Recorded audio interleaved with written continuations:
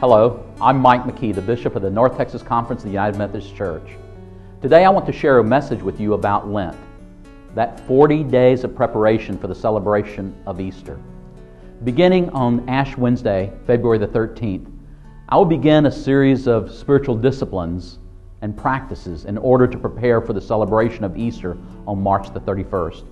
Each day during Lent, I will read a chapter in the Gospel of Mark. And then after reading the Gospel of Mark over 16 days, I'll begin to read it again. And then I'll read it again for the third time as well. So each day when I read a chapter of the Gospel of Mark, I'll be asking myself some important questions. What is it that Mark is telling me about the nature of God and who God truly is?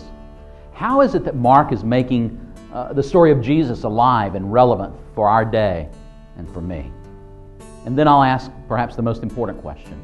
What is it that the Gospel writer is challenging me to do in terms of my own discipleship? Or, in another way of thinking about it, what does it really mean for me to follow Jesus? In addition to the reading of the Gospel of Mark, I'll pray each day for laypersons and clergy in the North Texas Conference. I'll pray for churches in the North Texas Conference and the concerns of the world. But one day a week, I will fast. I will simply not have lunch on that day. And on that day, I will pray. I'll pray for those persons in our own communities in the North Texas Conference, children and adults who simply do not have enough to eat. And I'll not only pray for them, I will set aside the money that I would have spent for lunch in addition to another gift that I will give for some ministry that is seeking to engage people who are in need of food and engage them with the bread of life that you and I can provide in partnership with our Christ.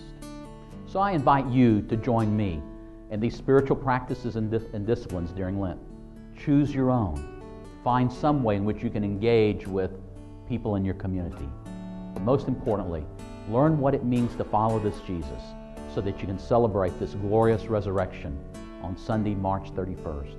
And I hope and pray that you have a blessed Lenten journey to the resurrection. May God bless you.